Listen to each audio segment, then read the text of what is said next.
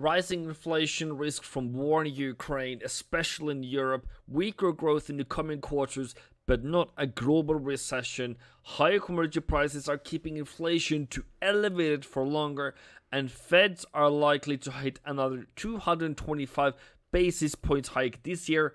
ECB are likely to hike in September and December.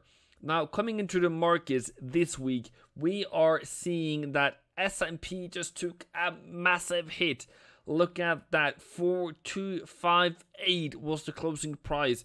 And massively, I'm definitely out of this buy. This is not a market that I want to buy in. So, do I have any more for you this week? I only have probably like support at 41.62. If it continues lower, then continue lower, it will. If you are a seller in this market, totally up to you, but it's definitely not my cup of tea, right? So as we're going into dollar, we are at, higher highs, good, and we closed almost above the previous high, so that's good enough for me to go continuing higher. Going into the 4-hour chart, we are still seeing a bit of retraction. But as I said at the beginning of April, we are going to have a bullish dollar month. We have definitely had a dollar bullish month. As you can see, there's April, and now we have gone higher. This coming week, we have been hitting targets already on the monthly, just having that in mind. Coming into next weekly, we're just going to continue up to 102. And let's go over to Euro. That is also having another bearish day, but not so much, actually, not so much. But the reason here is that there might be higher rate hikes in Europe earlier than expected, and that, my friend, is very, very, very bullish for Euro, but it hasn't yet been priced in, or the market doesn't really believe in it, okay? So what is important for this week is 108.40 down to 107, give or take, and something extra. You then need to make sure that you are following the GDP this week, and as well as CPI numbers and CPE numbers. There is inflation numbers this week for major economies, so you need to make sure that you look at the economic calendar for Tuesday in particular, Wednesday in particular, and Thursday are the most important days this week. But coming in on Friday, it's some GDP. There is some, just GDP of Europe, but that isn't really the big hitter, is it? Is going to be the GDP out of America. The next thing we need to look into is Australia dollar. Okay, first of all, what is it? That is a clear break of structure. We all can see that it is currently bearish. Nobody is gonna this that's Norwegian. This is like, hitting that. But coming back up to resistance at 73.40 is actually what it would like to see. But as well, what is that? You might ask. That is the weekly sell price at 73.40. So if price comes up to 73.40, that is a clear sell out of this move. Now, the other thing is just to make sure we all have clear vision. Where is monthly target? 71.36. So that is another 200 pips down before we might see a reversal back up on pound. This video/stream is sponsored by Trader Central. Trader Central provides funding for traders, spot cryptocurrency exchange services, and access to trading tools like copy trade software, portfolio tracking, and a social platform exclusive for communicating with trader friends. Sign up now using the link in the description and get up to 30% off on your first plan. So, sorry, I said pound. Sorry, meant Aussie. So the thing here is, if you need to get funded, you can use Trader Central, link down in the description below, and you will get up to 30% off your first plan. I think that's pretty awesome. But the other thing is, coming into pound, what has hit here? We have already hit monthly target, mate. Is it going to continue lower?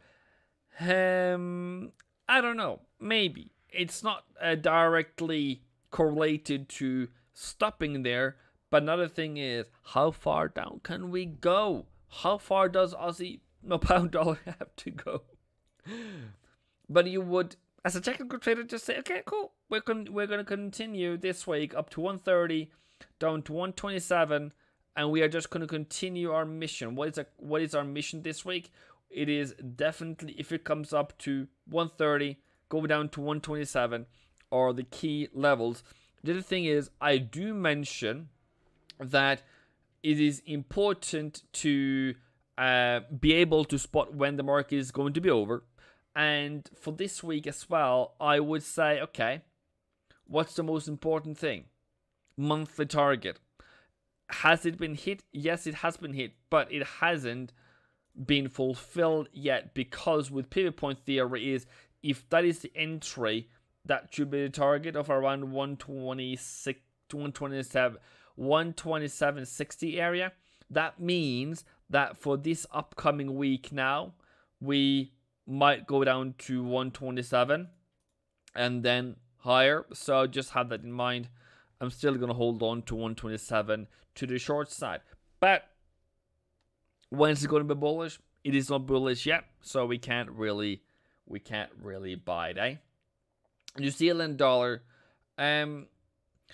What's happening here? It is a clear comeback up to resistance, up to M3, down to down to 0.655. Clear as a day, even the day doesn't get clearer than that.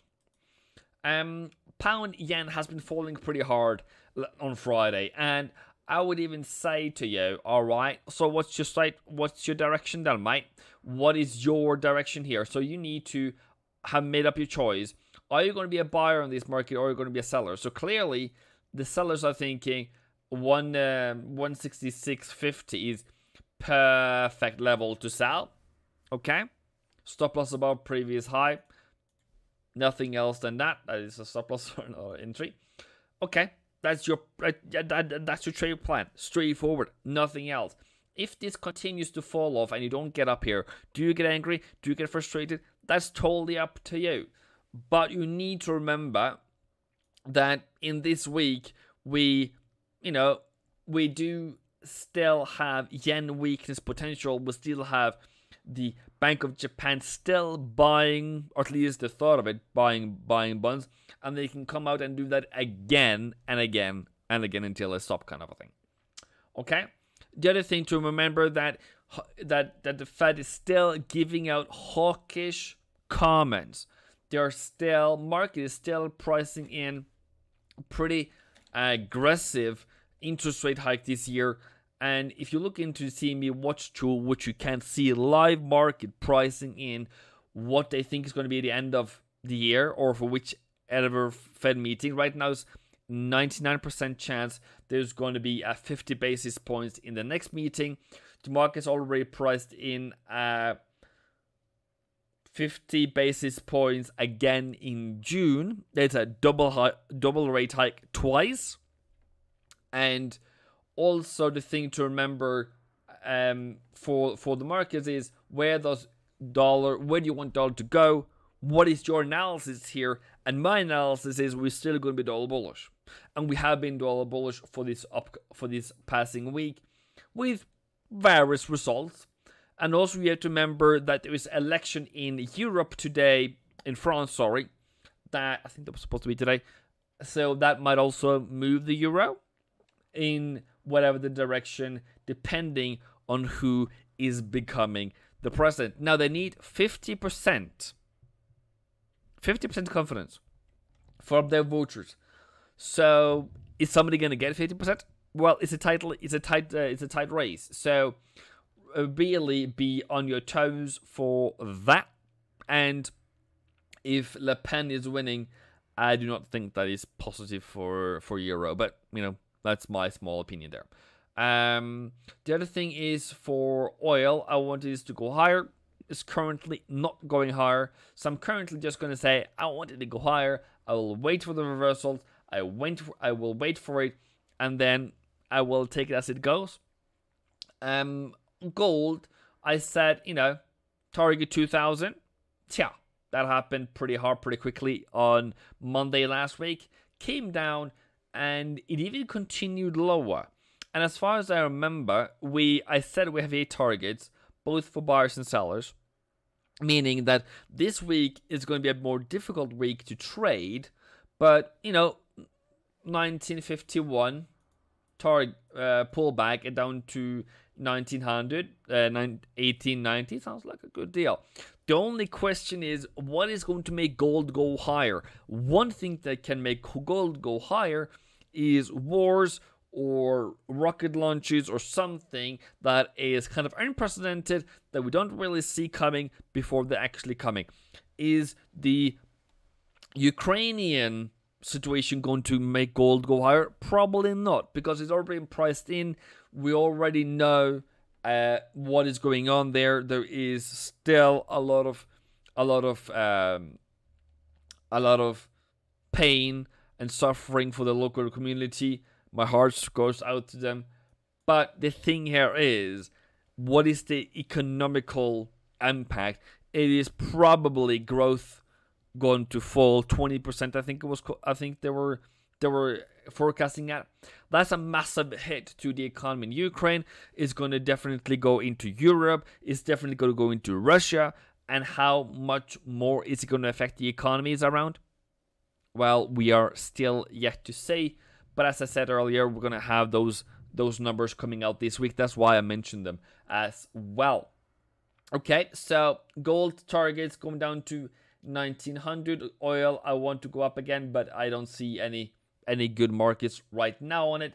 And dollar, I think, is going to go up to 102.